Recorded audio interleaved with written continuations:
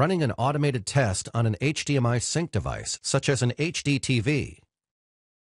The 780 test instrument provides a set of installer test utilities for running quick automated qualification tests. One of these installer utilities is a qualification test of an HDMI sync device.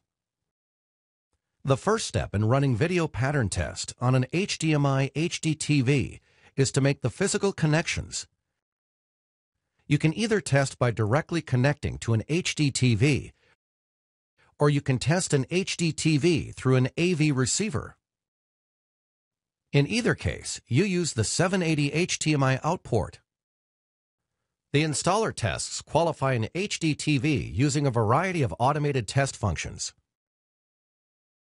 The installer tests qualify an HDTV using a variety of automated test functions. The sync test first checks the hot plug assert and then reads the EDID to verify that it is correct and has no structural errors or corrupted bits. The utility then tests the ability of the sync to respond to the HDCP authentication. Results of these connection sequence tests are shown on the 780 screen.